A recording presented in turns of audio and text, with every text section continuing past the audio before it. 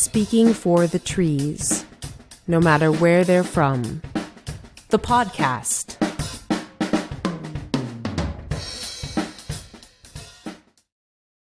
I think the typical way of thinking about intelligence is that it's like a human characteristic, and then if you want to say that any other being is intelligent, then the burden of proof is on you to prove it.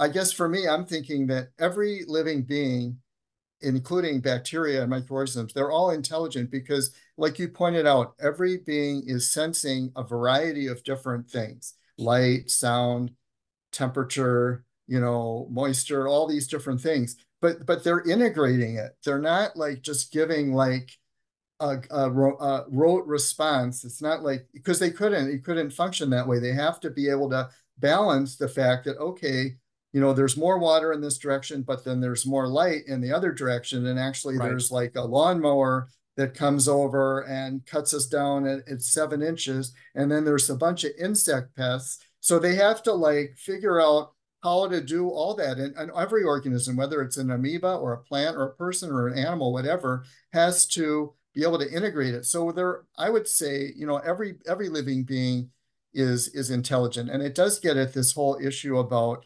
anthropocentrism, looking at everything from a human perspective, where we're the center of the universe, and then everything is like important as it relates to us. And I would say that I guess I see it as a more horizontal type of a way of looking at all the living beings. It's that they're all like equally advanced, they're all like equally important, and that they all, therefore, they're like beings that we need to be connecting with respectfully.